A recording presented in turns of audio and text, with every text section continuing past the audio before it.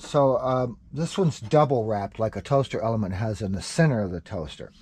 And I noticed by studying the toasters, the outer plates only have it wrapped on the one side, and then they kind of have looped around like this, like I did here.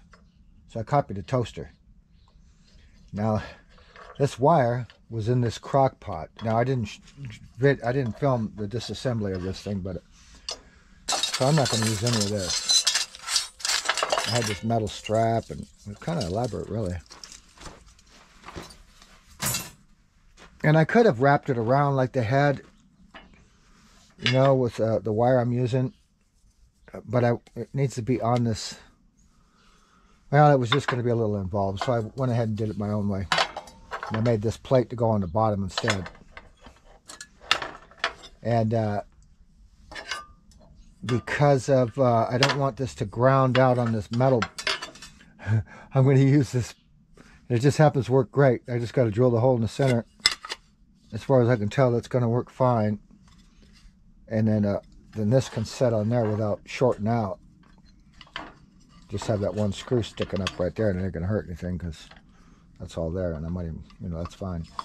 One point I wanted to make when drilling these holes with this diamond bit, it works fairly good on this terracotta material.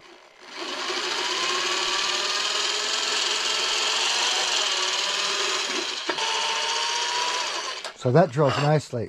But this stuff here, man, the first ones I drilled it, and then I tried to drill this one last night, and it's just taken forever. I was thinking it was going to dull this bit, so I came up with a better way. So I cut slices and notched this here to get the screw on. It worked perfect, as far as I can tell. It's tight. This is the original wire. It's a heat wire, so that's kind of expensive wire there. I went ahead and used the original wire, and then they got these heat shields on this standard wire. I think it's going to be adequate.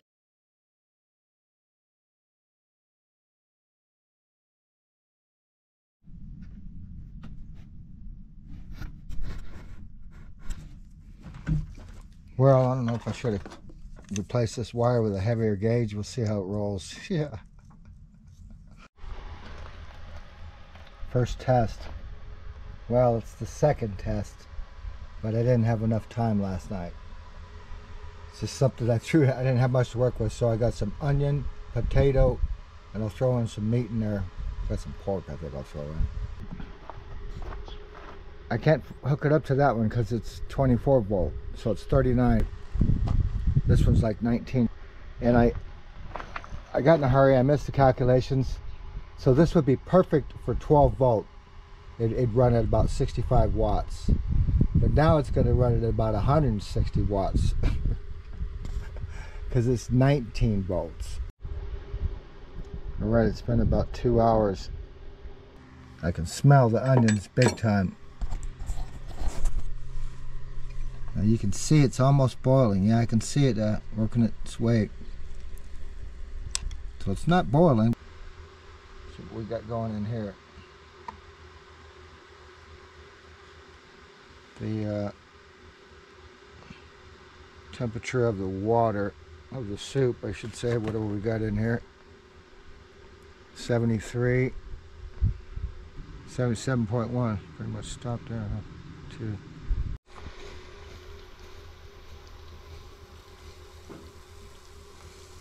Smells mighty tasty. Of course, this is too teeny, you know. This is the only one I could find at the time. And now I've got this other one. Next, I'll do this one. It's not a bad sized little crock pot. It stopped. I can't remember what happened. I got it at the Goodwill. It may not have worked. I just didn't take it back.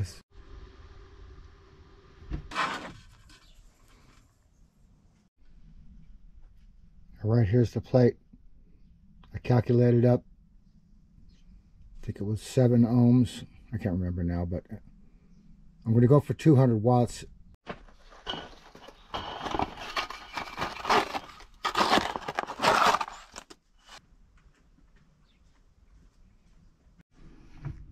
It's a hybrid concrete sand battery.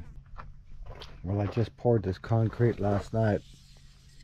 I know it's not completely cured yet, but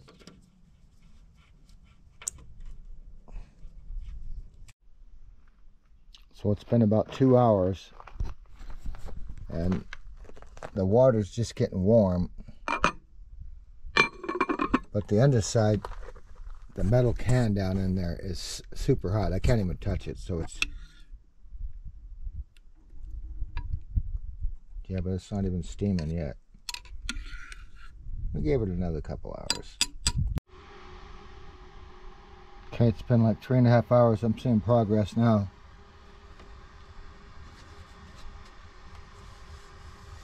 But I just don't think it's getting hot enough up here. I'll be converting this. I might get to it today, but rain's on its way. So I gotta clean everything up and tidy things up here. I got stuff scattered out in the open here. Cleaning pumpkins.